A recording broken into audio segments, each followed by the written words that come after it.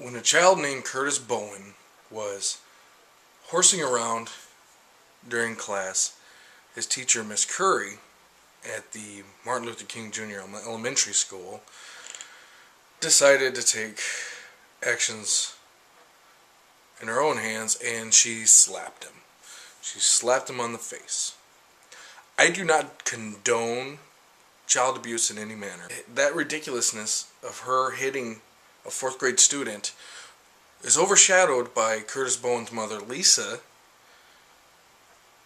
Her 40-page letter of demands for reparations for this incident. Throughout the article, throughout the 40 pages, Lisa Henry Bowen copyrights her name and her son's name, Curtis Bowen. I don't know if there's legal precedent for the copyright or not, but that's neither here nor there. She also CC'd in said letter President Obama, Vice President Biden, their wives, 3 senators, and more than 20 other officials. She wants 5 different parties to pay $1/4 of $1 million, $250,000, because she believes Miss Curry slapped 1/4 of her son Curtis Bowen's copyright $1 million face.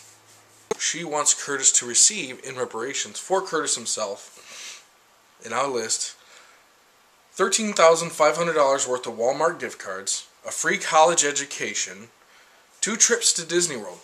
2. Why not 1 to Disney World, 1 to Disneyland? See them both if you're going to go all out. 9 years of private tennis lessons on the plaza, which I'm sure is, if it's private tennis lessons, that costs a lot of money. Season tickets to the opera, theater, and ballet. Almost a decade's worth of psychological counseling by the best black child psychologist in the country.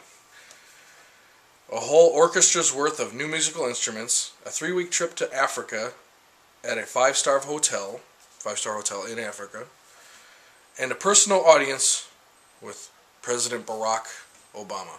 Her demands are absolutely crazy. This woman is nuts. Like I said, I don't condone